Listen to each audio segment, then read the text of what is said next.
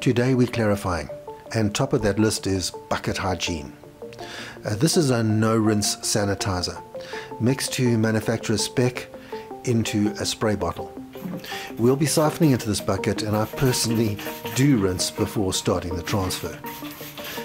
The sugar wash has been standing for 2 days since fermentation stopped.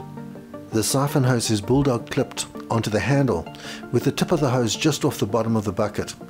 Because I'm a novice, I use gravity to clarify and haven't experimented with any of the clarifying agents yet. Once the siphon is complete, this is what is left at the bottom of the sugar wash bucket.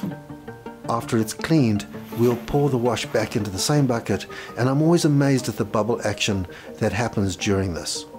Now these 2 buckets will stand for 4 or 5 more days before the distilling process begins. See you then.